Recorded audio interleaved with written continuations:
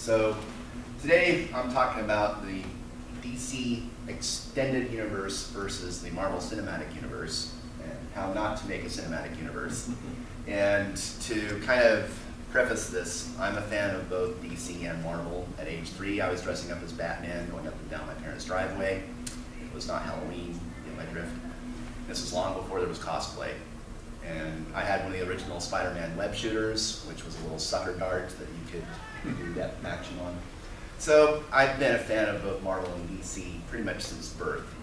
But when it comes to the films that have been done since the turn of this century, you might say Marvel has done a better job in terms of development of story, characters, compared to DC.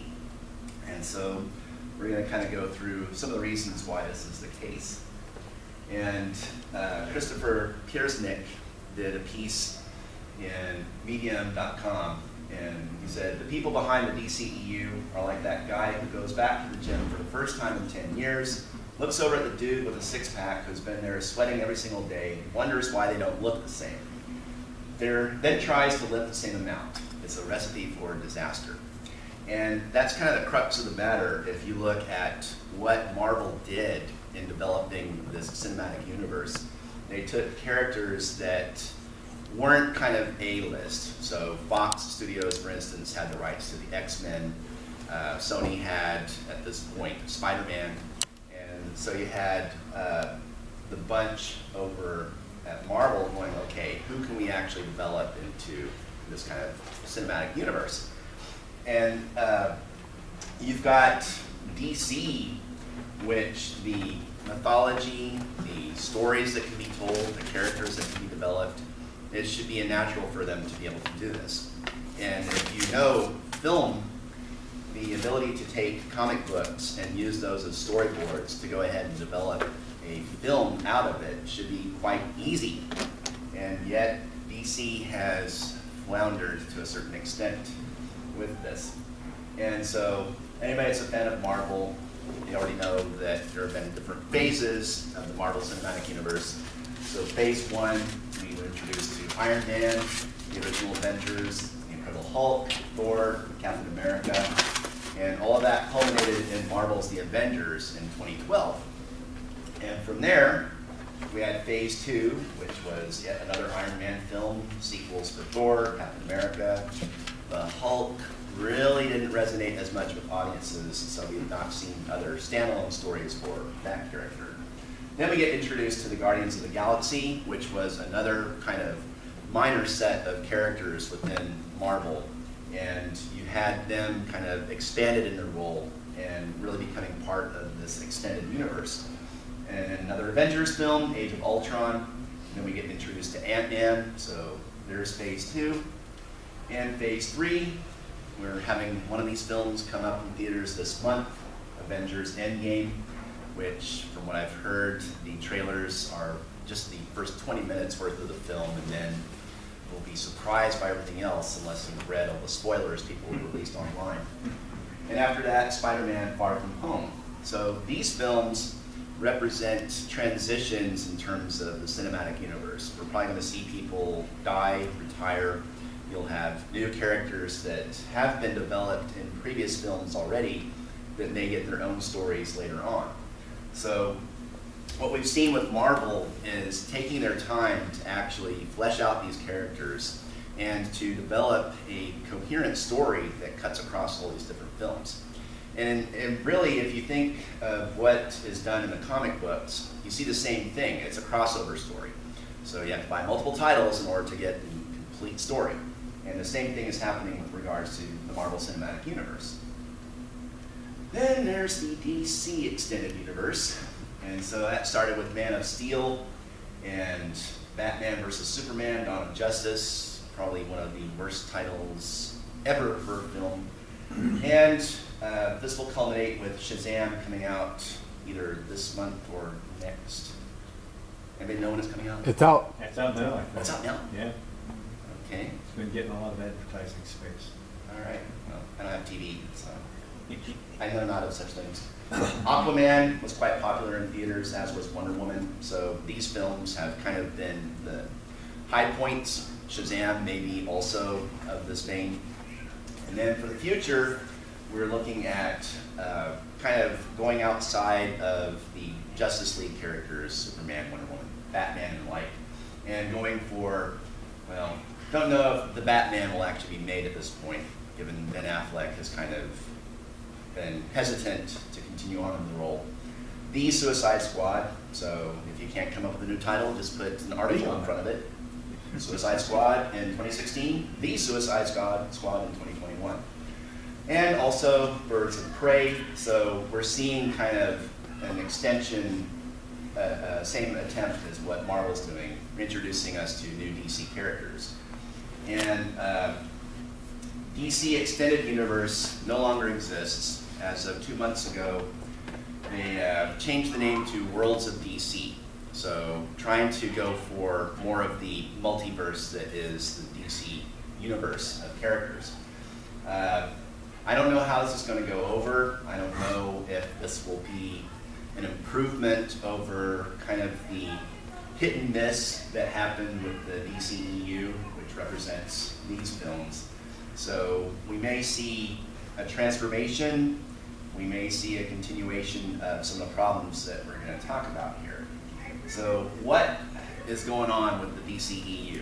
And there are several things that really kind of transpired over the course of trying to make these films. One is what we call the Nolan effect. There's also the issue of who's actually in charge of the DC Extended Universe. What's the old adage, too many cooks spoil the broth?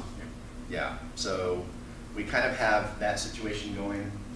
Likewise, everyone's favorite punching bag is Zack Snyder. So he's been given a lot of blame for what happened.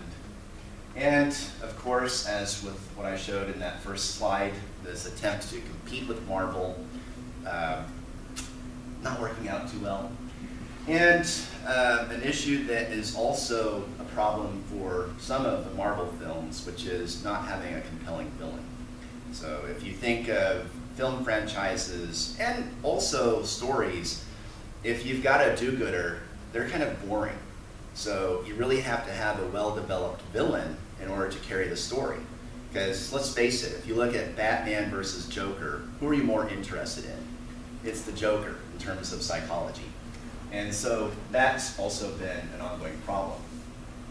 And the Nolan effect, if we look at the Dark Knight trilogy, these films were just amazing in terms of bringing a greater deal of realism to this universe of comic book characters. And the gritty, realistic kind of storytelling that you have with Batman Begins, The Dark Knight Rises, what was the third one? Is that it? Yes, The Dark Knight Rises. So those three films, we had not seen really, with the exception maybe of the Superman films starting in 1978, of really having it grounded in reality, so to speak. Tim Burton's Batman films were very... Tim Burton. What? We're very Tim Burton. Yes, very Tim Burton. Yeah, exactly. Not really in line with the cinematic universe, very postmodern in terms of this blending of different eras, in terms of costume, architecture, and everything. And so with Nolan's films, you really had not only a dark tone to these films, which was very much representative of the Batman stories from the comic books, but you also had complexity of emotion in terms of the characters, both heroes and villains. And you got to see in this dark universe how things played out for both the hero characters and for the villains. And if you've seen The Dark Knight Rises, or no, excuse me, The Dark Knight, that probably is the pinnacle of those three films. You've got the Joker that no matter what Batman does, the Joker is succeeding. And the frustration and the demoralization that happens to Batman in that film, by the end, you're just seeing this person that's been kind of destroyed, almost. And he really has to literally pick himself up at the end and keep going. And unfortunately, Warner Brothers executives, they looked at the success of the Dark Knight trilogy and wanted to emulate that in this extended universe of DC films. And so what we call the Nolan effect is making everything dark. Dark in tone, dark in terms of characters. And what's happened as a result is instead of having complex stories where you have character development, you instead see kind of a sacrificing of both character development and story for the sake of tone. Think, for instance, in Justice League, you've got, well, first, Man of Steel. Superman's supposed to be a Boy Scout. He's supposed to be a very positive, upbeat character in terms of who he is.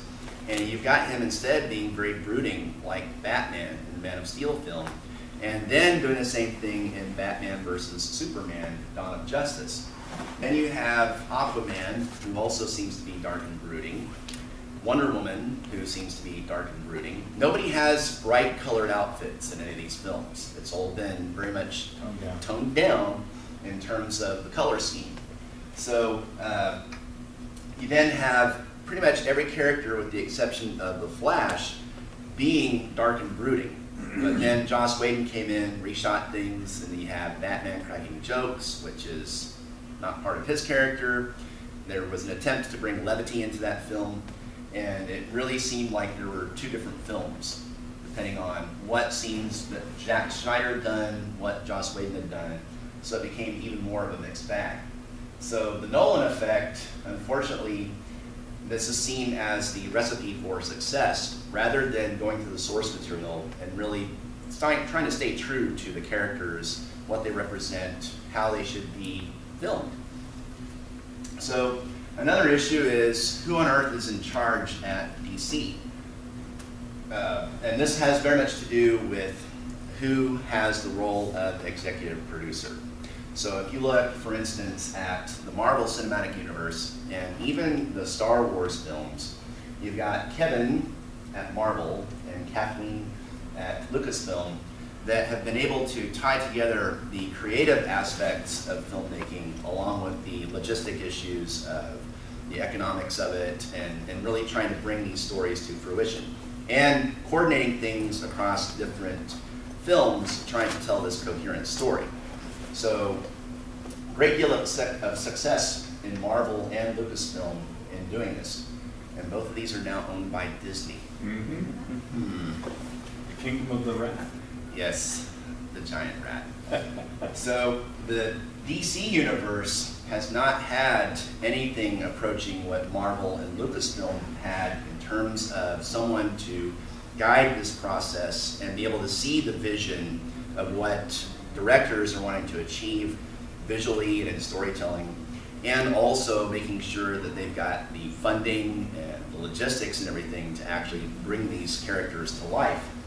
And so for Warner Brothers, don't quote me on this, but it seems that they've had probably a producer for every single film. So there's not been anyone with a coherent vision putting this together both creatively and on the business end of things. So that's an ongoing problem. Apparently with the Worlds of DC, this has been corrected, and now they have somebody in charge that's supposed to play the role of Kevin or Kathleen.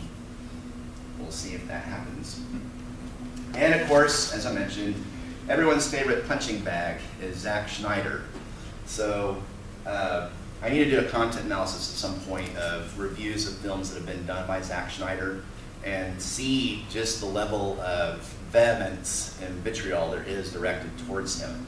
I don't really kind of understand it because in terms of visuals, he really is, he's got a great eye for doing visuals in film. However, with The Watchmen, a lot of people took issue with his treatment of that story, which I don't think you can actually film The Watchmen and do it justice. So he made a valiant effort, so credit to him for doing so. And so he was tapped to direct Man of Steel and went with the Nolan effect and made it a very dark film.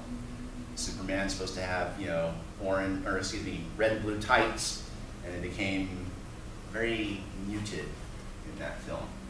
And so if you look at what critics, both professional criticism and also even fans, they'll talk about the fact that Snyder's very good for doing visual vignettes within films, but in terms of being able to bring the story together coherently, he kind of falls short.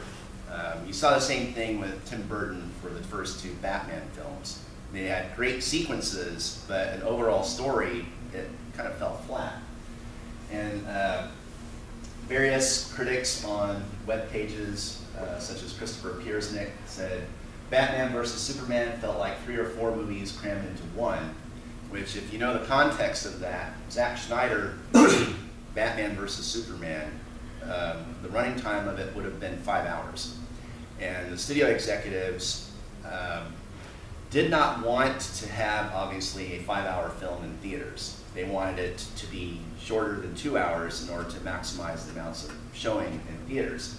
And so they went in and did their own hatchet job editing the film. It was not done by Zack Snyder. And Kaylee Donaldson made the point, one major area where the DCEU went wrong was in allowing a director and a comic book writer to so heavily define the aesthetic and long-term plan of a multi-billion-dollar franchise. Zack Snyder was given an immense amount of freedom to shape what the DCEU looked and felt like, and critics weren't delighted with the results. And this becomes an issue with respect to filmmaking. Obviously, we know that movie studios want to turn a profit. So yeah, they're out to make money. But when you look at the creativity of all the people that are involved in the production, from the director on down to grips, all these people have a vision that they want to see on film. So you have a tension between what studio executives want in terms of maximizing return on investment and the creativity and the attempt to produce art on the part of directors, actors, everyone involved in production. So what Kaylee Donaldson says, I find somewhat problematic, because where is that line between the creativity of people involved in the production and this need to create profit? So business versus creativity. That shouldn't be seen as being mutually exclusive, because there have been plenty of instances where we've gotten great works of art out of cinema. So there shouldn't be this kind of duality or tension. And the obvious issue is attempting to compete with Marvel. So Marvel, back in 2008, when they made Iron Man, and in 2012, they made the first Avengers film, there were 4 other movies in between that in which the characters were introduced and fleshed out before you had this bringing all of them together for a major film event. And Warner Brothers, they have sought to kind of do a shortcut and achieve that same success without doing the heavy lifting, if you will, of developing characters, introducing them, and really developing a coherent story. Keep in mind, one of the things that was a plot device to tie all of these Marvel films together was, first off, the Tesseract Cube. And so that kind of introduced us to the Infinity Stones, and through the Infinity Stones you get introduced to all these different characters. So think of how in Tolkien's Lord of the Rings, in every book you get introduced to people because there are hobbits interacting with them. So the only place where you see action, where there's story development, is where there's a hobbit. And so you kind of see the same thing in terms of the use of these Infinity Stones, bringing together all these disparate characters to develop this universe. And so there really is a lack of planning on the part of people developing this DC cinematic universe, given that they are not doing the hard work of developing story, of developing characters, and bringing all this together before they decided to do a film like Justice League. There should have been many films leading up to that instead of pretty much 3, I think, all told. Yeah.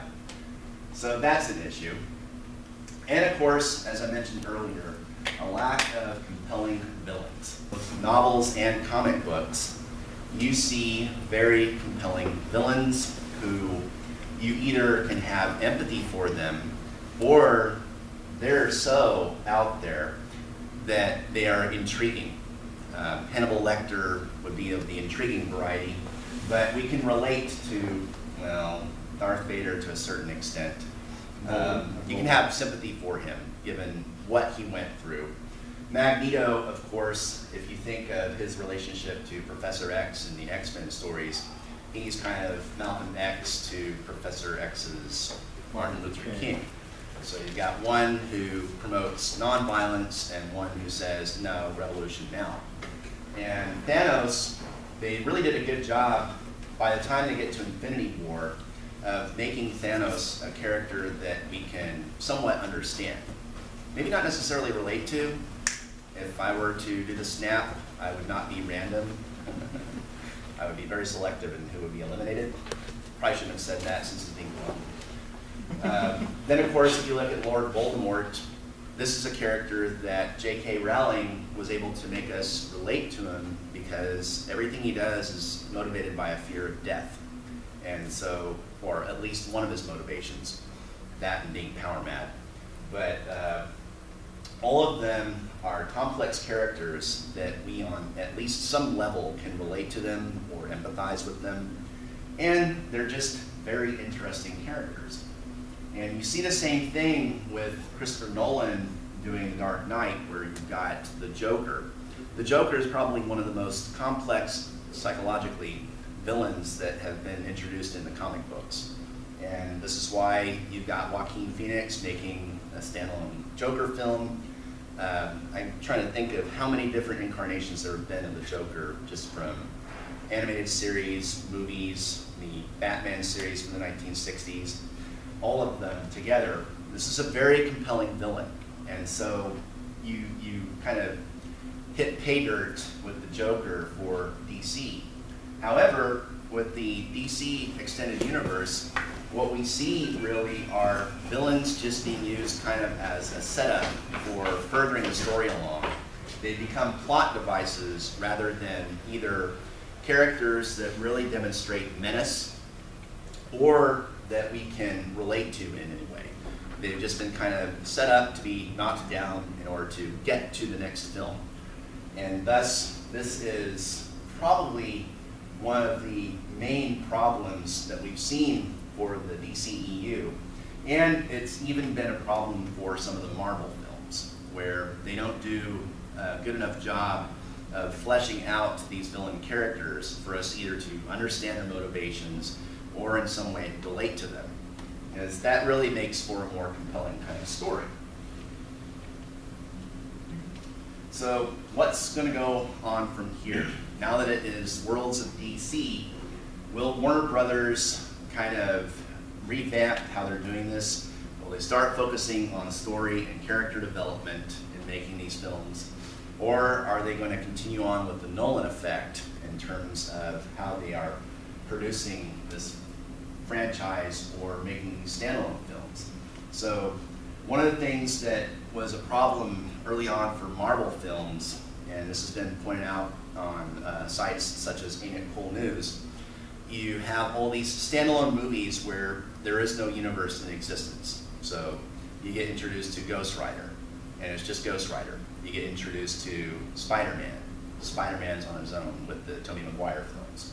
So I see possibly the same thing happening with DC, where they may not be necessarily making connections between all these different characters to create a universe. And will we continue to see sacrifice of character development and story all in the name of maintaining this either dark and gritty tone, or will they, the pendulum swings the other way and it might become camp like the old Adam West Batman series, or the ones that no one mentions anymore, the Joel Schumacher Batman films. Sorry, just had a moment there thinking of those two films. Nipples on the bat suit. Oh, man. So, it'll be interesting to see what happens with these new films that are coming out, whether Birds of Prey, The Suicide Squad, whether they will be truer to the source material in the comic books, and make these characters more well-defined and differentiated from one another, rather than everybody, doing quips, making jokes, and all having the same kind of dark tone to them. And that's what I've got. Any questions, comments, idle threats, random rantings? Idle threats. But you were talking about the Nolan effect and the dark tone, but that really goes back to the revamp of Batman as the Dark Knight in the comic books and in the graphic novels. Who did that? Frank Miller. Right, Miller did that. And so, in a way, Nolan's just building on what had already been the reshaping, the dark, more psychologically oriented understanding of Batman. Mm-hmm. Now that meme has spread everywhere, but it was a hot thing when it first happened. It was a big change, very successful. Yeah, and I've seen this in other genres where you may have a remake of something like Cape Fear, and the original film, you've got this nuclear family, they're not dysfunctional, so in a way you can relate to them. But in the remake with Robert De Niro and Nick Nolte in the lead role, now you have a dysfunctional film. I think Nick Nolte was cheating on his wife. The daughter is just ignored, and so she goes and does her own thing and ends up with De Niro. So that really, you didn't have any empathy for the characters at that point. And so there's kind of a, well, so what? If he kills them, great, they're messed up anyway. And I've kind of seen that in science fiction, drama. If all of you saw Cloverfield, I was rooting for the monster. Those people, just like, kill them, kill them. So we've kind of had the same problem across genres. And I would say part of that is slasher films, where let's get to the killing, don't develop characters, it's just set people up as caricatures to be taken out by, Freddy, Jason, Michael, whomever. And I've seen that same kind of diffusion, if you will, into other genres. So kind of a problem that may be endemic to filmmaking at this point, a sacrifice of story and character development to get to the action as quickly as possible. Just to throw one more thing out there, that's a long-standing problem, challenge with film is spectacle versus story. And how do you balance those two? And it's now with the great CGI control of the universe, it makes it even more challenging. How do you render a story which is something that we can empathize with in human terms with something that is enormous, something that fills the screen and is just a phenomenal spectacle? It's a tough thing to do. Oh yeah, Dr. Hassan Johnson at FresCon 3, he talked about this juxtaposing the first Christopher Reeve's Superman film from 1978 with the first Blade film starring Wesley Snipes. And you're a full half hour into Superman before you finally see him in his red and blue tights. And you get introduced to Blade as Blade, opening credits. So that kind of compression of time is another factor we're seeing in terms of filmmaking. So we don't have kind of any nuance or creation of mood or atmosphere. It's let's just get to it. Yeah. So how many DC fans are there in here? Even though you're wearing a Spider-Man outfit. I'm usually Green Lantern. Oh. Spider-Man today. I was going to wear my Spider-Man outfit, but given what you have to do to be able to go to the bathroom, I'm not looking forward to that later. Yes, the perils of cosplay. So how about the rest of you, Marvel fans? Or are you Dark Horse and Image fans? Dark Horse. Acclaimed Comics. Ha! Umbrella Academy, right? Yeah. Other questions? Inane comments? I like the Schumacher films. You? Yeah. I can look past the costume design for the campy ridiculousness. I thought they were stupid and enjoyable. I took my nephews to go see the last one that had Chris O'Donnell and George Clooney and Schwarzenegger as Mr. Freeze. And when we got in the car leaving the theater, I looked at my nephews and they both had this kind of well, that sucked, look on their faces. I apologized to them for taking them to go see it. It's like, should have done something else like chew razor blades because. Or just watch 3 episodes of the Adam West series. Yeah, Or 4, I guess. They're all two-parters. that's right. Great Scott. If you know the Adam West series. Yes. Which was their version of Great Caesar's Ghost. And that's an influence on comic book films as well. So if you look at the Adam West series, they made it very campy, and so people were very dismissive of comic books as source material for films for decades as a result of that television show.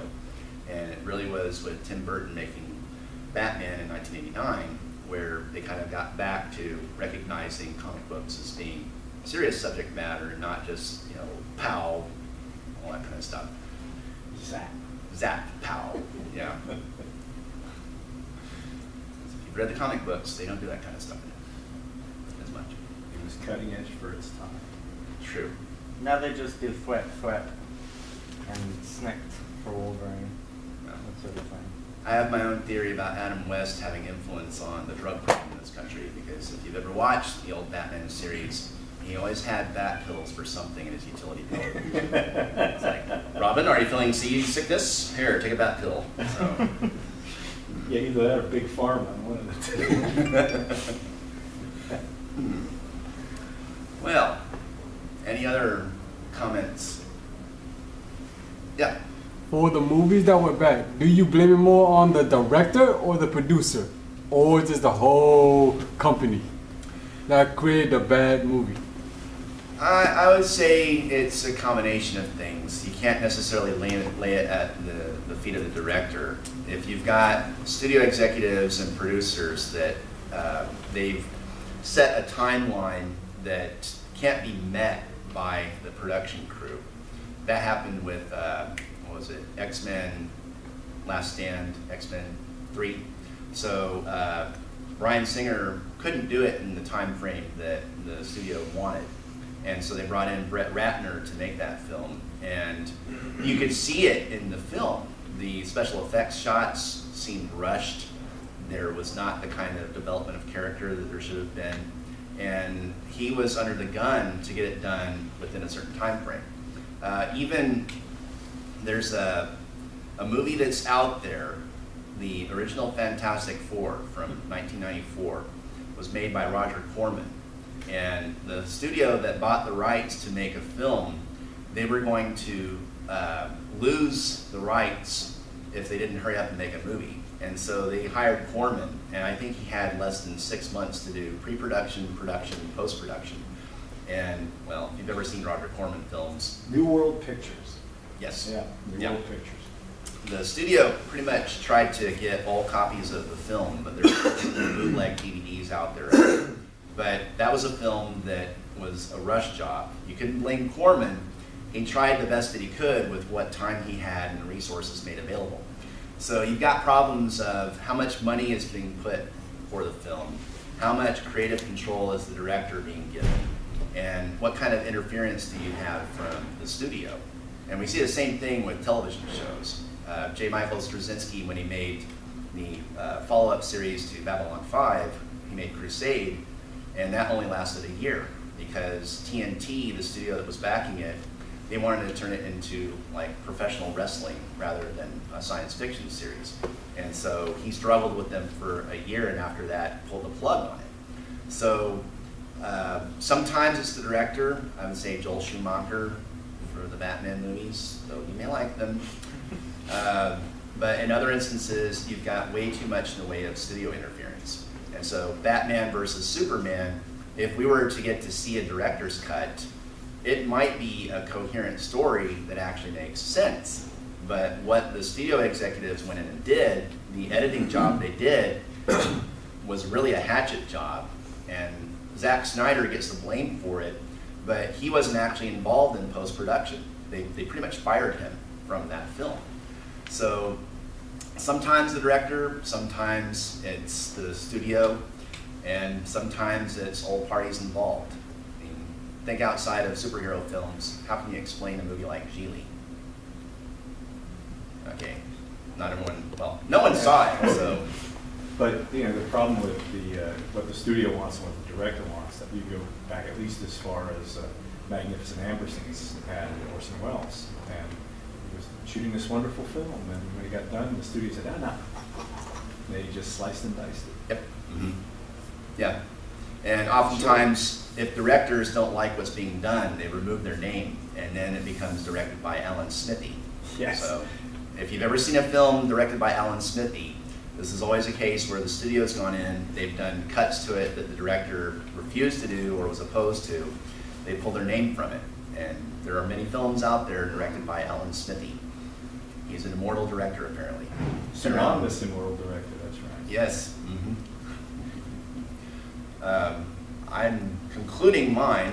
I'm the advisor for FresCon, so I have to go make rounds and make sure everything's going okay.